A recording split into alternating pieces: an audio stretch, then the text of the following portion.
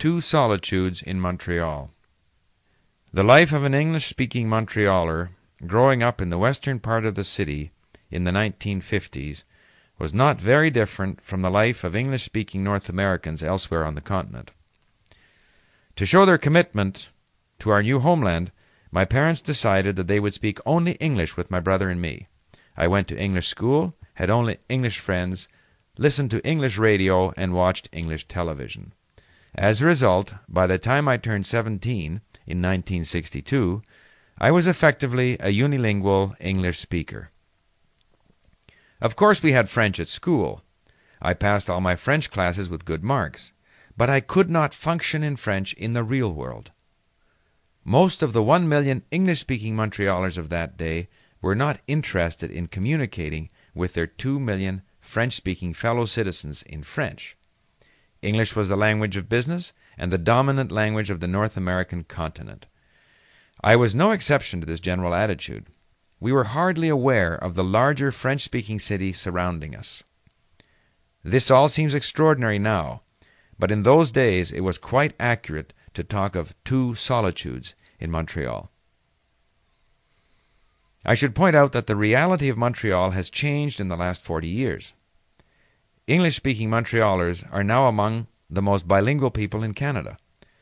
French has been made important and meaningful to them because of political changes in the province of Quebec. As a result, Montreal is a vibrant city with a unique atmosphere of its own. There is an important point here. Obviously, it is an advantage for a language learner to live in an environment where the second language is spoken. However, this does not guarantee language acquisition. You must have a positive attitude towards the language and culture you are trying to learn. You cannot learn to communicate if you rely on a classroom where the focus is on trying to pass tests. Only a genuine desire to communicate with another culture can ensure language learning success. At age 17, I entered McGill University. One of my courses was on French civilization. It was an awakening. I found the course fascinating. I suddenly became interested in French literature and theater.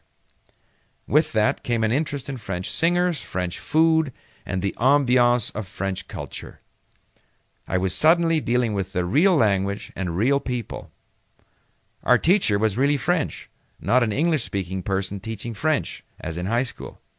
The texts we read were real books, not French textbooks specially prepared for language learners. Perhaps because it was new to me, French culture seemed more free and spontaneous than the English-speaking North American culture I had grown up with. It was an exotic new world. I suddenly wanted to learn French. I went to French theater, made French-speaking friends, and started reading the French newspapers and listening to French radio. I became aware of the issues that concerned my French-speaking fellow citizens, and, through attending meetings and discussions, my French language skills improved naturally. I also gained an understanding of the aspirations and grievances of the French-speaking Quebecers. The 6 million or so French-speaking Quebecers, descendants of a few tens of thousands of French settlers in the 17th century, had developed into a conservative and inward-looking society as a means of self-protection against the growing influence of English-speaking North America. The French language and the Catholic religion were the pillars of their identity. Their conservative attitudes towards education and modern society had left them at a disadvantage in competing with English-speaking Canadians, even within their own province of Quebec. Of course, the English-speaking minority in Quebec was only too glad to take advantage of this weakness to dominate in all areas of economic activity. Even though they controlled the politics, the French speakers were second-class citizens in their own home. A major sore point was the low status of the French language. Starting in 1960, a growing nationalist movement based on French language rights and a constructive program of secularization, modernization, and political activism brought about significant change in the province. Most of this change has been positive, even if there are examples of excess in defense of the French language. The French-speaking Society of Canada, and Quebec in particular, has its own specific characteristics. Efforts to preserve its cultural identity are justified. New immigrants are joining this French language community and bringing fresh influences as the nature of that society continues to evolve, just as immigrants are joining and redefining English Canada. French was the first language I started to study seriously. I was not sure of just how fluent I could become.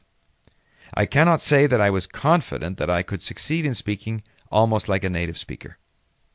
That confidence would come later. Much later, when I started to learn other languages, I always had the confidence that I could learn to be as fluent as I wanted. Once you have mastered one new language, you gain the confidence necessary to master other languages. You build up your confidence as you learn. I became fluent in French by giving up the traditional approach of trying to perfect my grammar. Perfection did not matter anymore. Only communicating did. I no longer disliked language learning. I read what I liked, even if I did not understand all of it. I spoke with people who interested me, struggling to understand and to make myself understood.